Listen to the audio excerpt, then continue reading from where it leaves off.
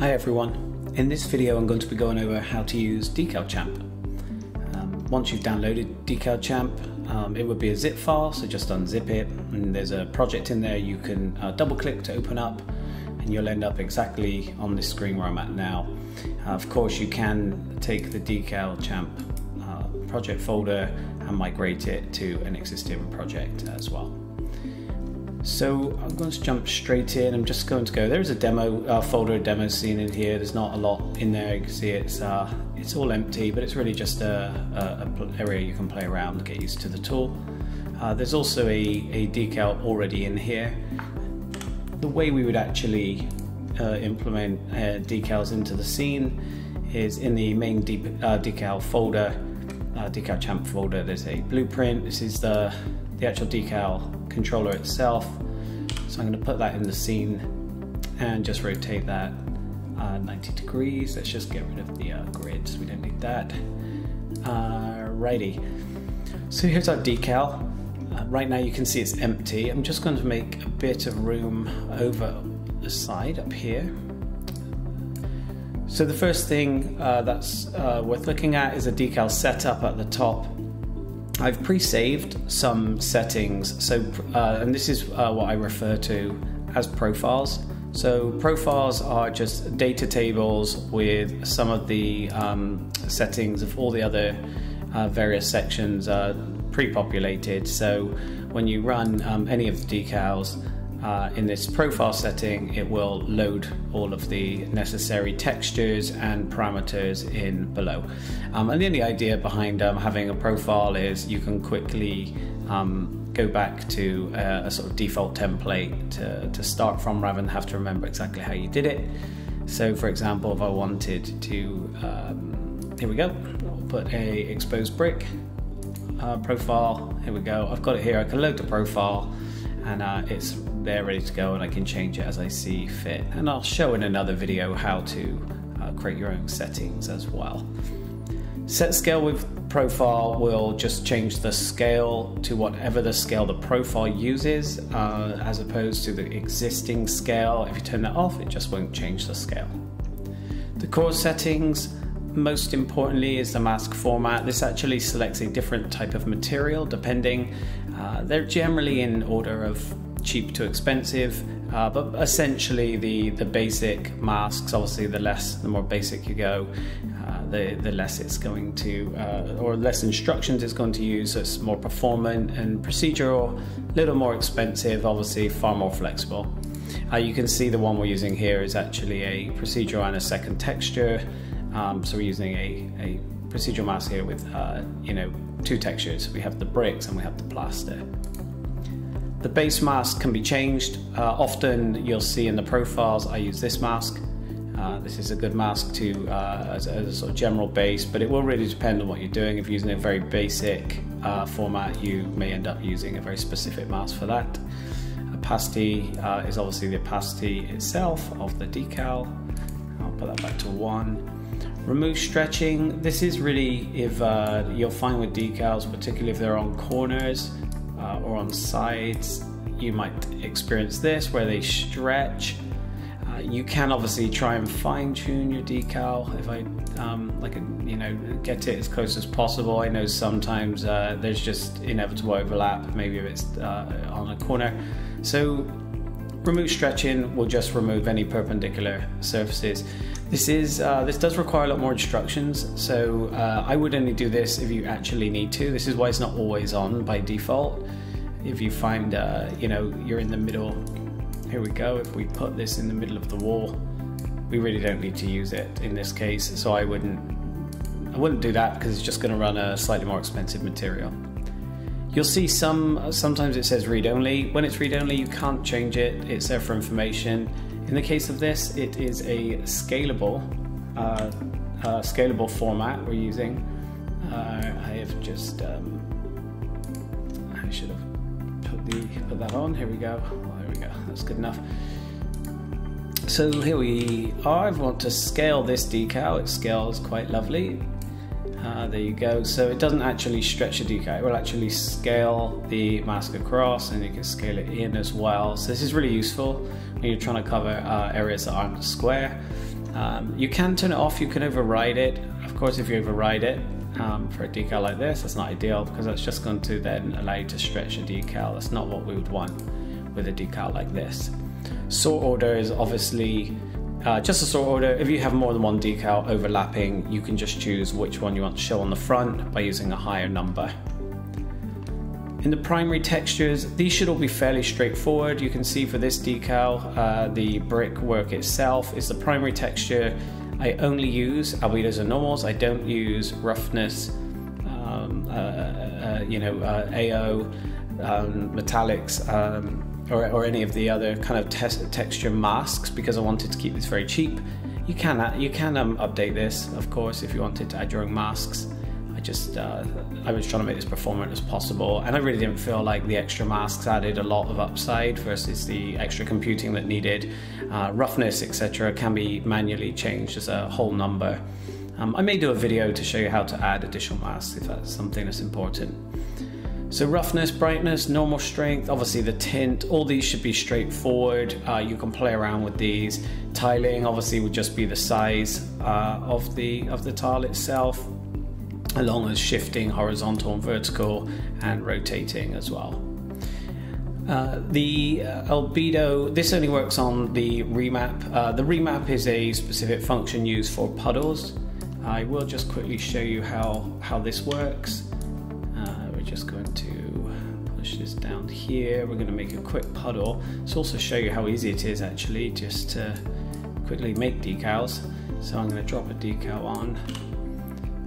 We'll rotate that to 90 degrees. I don't think I've done a good job of putting that in the right place.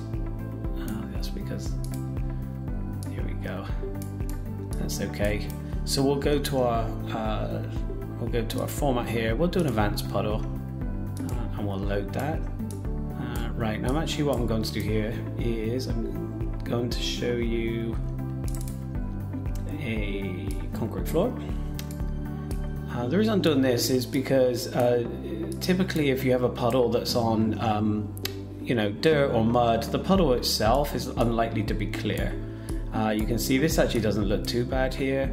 I'm actually going to make this puddle a little bit bigger. So you can change, by the way, you can just change the scale obviously of a decal, of course, and it will adjust. So I've got a puddle here, don't mind. The colour is not too bad either actually. I could obviously tinker with the colour if I wanted it to look a little muddy. But often on sidewalks, asphalt, a lot of those scenes, the puddles will be clear. So if I actually go down, now I'm using this remap, procedural remap format here. I can actually just select this button, and what this will do is this will just remove the color tint itself.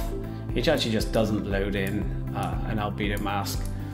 And then of course when we do that, you get a nice kind of looking puddle, and you might find that again for city scenes, etc., where you don't want the puddles to look muddy, you want them to be clear.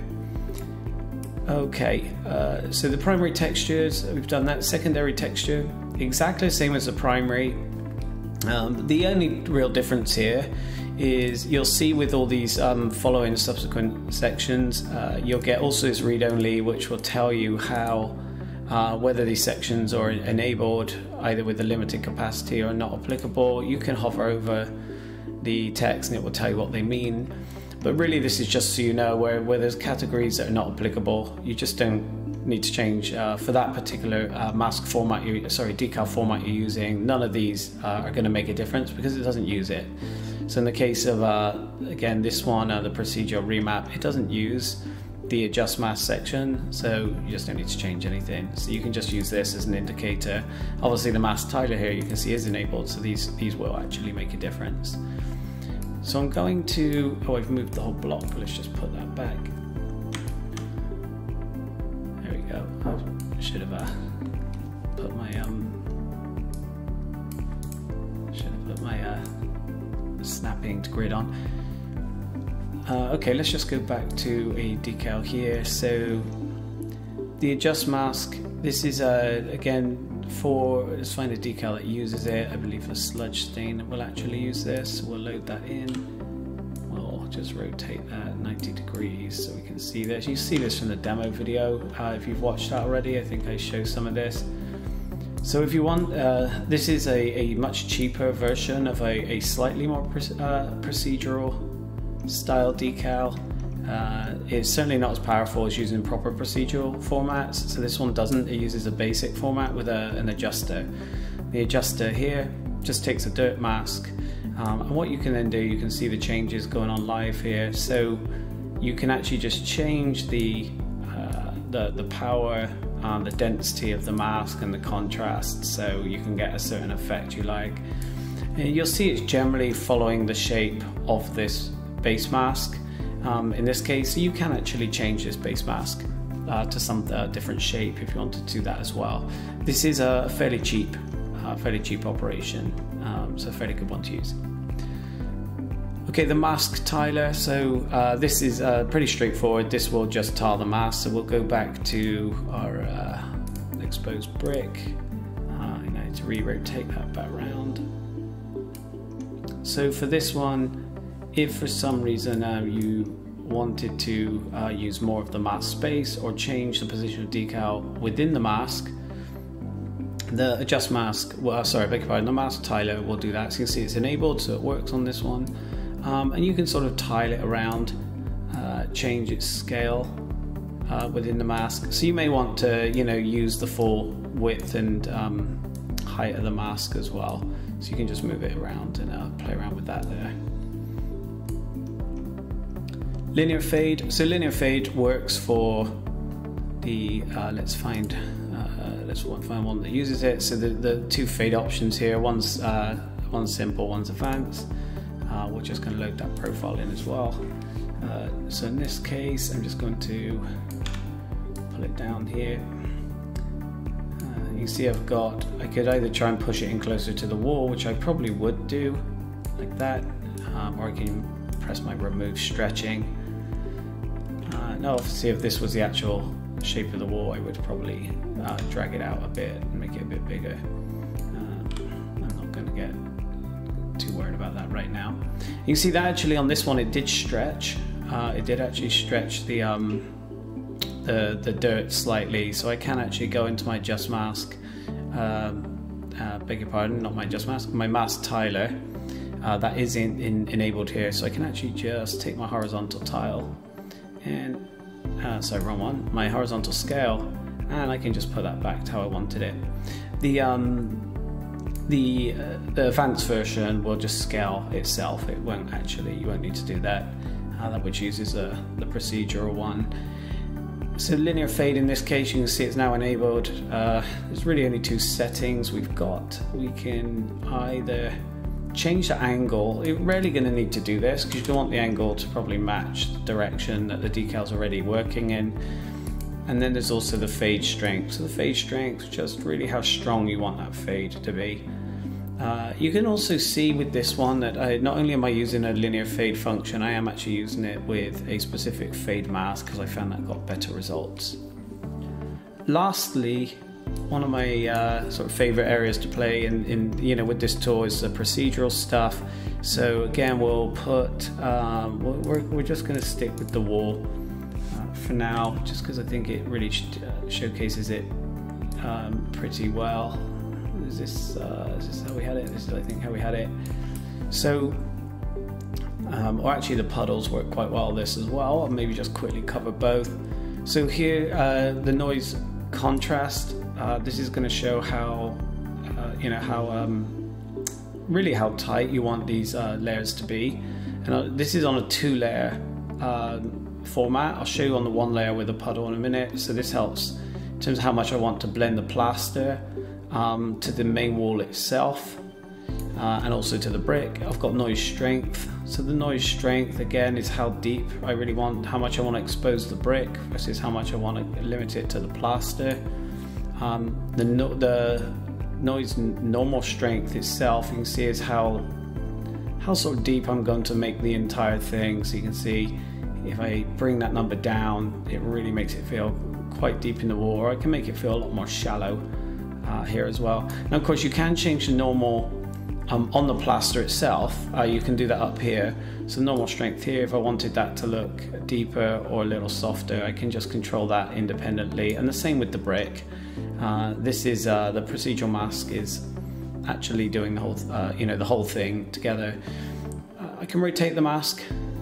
You see, it won't rotate the tiles; it will just rotate the mask. So it gives you a lot of variation there. And then the way this actually works is it takes a noise mask, and again, you can replace this with other masks. I've got a few in this pack, but it takes this noise mask and actually applies it back over itself. So you get a variant A and a variant B. So that gives you a lot of flexibility in terms of how you can play around with it. So you can see when I actually make the tiling bigger, I zoom out essentially. So you can see you get much more sort of detailed effect. That could look good, for example, a wall that had been hit with shrapnel or something like that. And then when I zoom out, you get, zoom into lower, close to zero, you get these bigger blobs. Now if I do that on tiling B, you'll see the same thing. This is, you can see more of has a bigger impact. This is really more the sort of master layer. So this one will zoom out. Tiling A, you can do both, you can do one. So this tiling B variant is really when you're going to want either bigger gaps or smaller gaps. This is going to drive a lot of that, and then A is really going to give you some of the details. And of course you can move these things along to get different types of patterns and effects. And it's pretty nice. You really can end up with as many variations as you need. So that's really an overview of how the tool works. There's a lot more you can do with it than I'm showing. Oh, I will actually just quickly show you some of this with the puddle. I think I said I would. So if we, what we'll do here is we will, I haven't selected it, so we'll need to select it. I will leave this color on. And if we just quickly zoom out and have a look at this procedural down here, you can see very similar to what I had before. I can change the noise strength, and in this case what you get is the difference between the actual wet puddle itself and just some of the dampness. The normal strength, how steep or shallow do I really want the concrete going into the water itself. Obviously noise contrast, all these things play really nicely together. I can rotate and I can do my variants as well, so I can create all kinds of different types of patterns depending what effect what I'm really trying to go after. So yeah, so that's a sort of fairly speedy overview of the tool and what everything does. I don't have an official Discord channel or anything. I made this as a personal tool. I'm just making it free for others. I thought it might be useful, but I will try and keep an eye on any of the comments for these videos, and I'll try and help out if you have any questions, and maybe record a few other videos for if I get questions that I can help with. Awesome. All right, well, thanks so much. There's a link in the description to download the tool, and have fun with it. Thanks so much. Bye.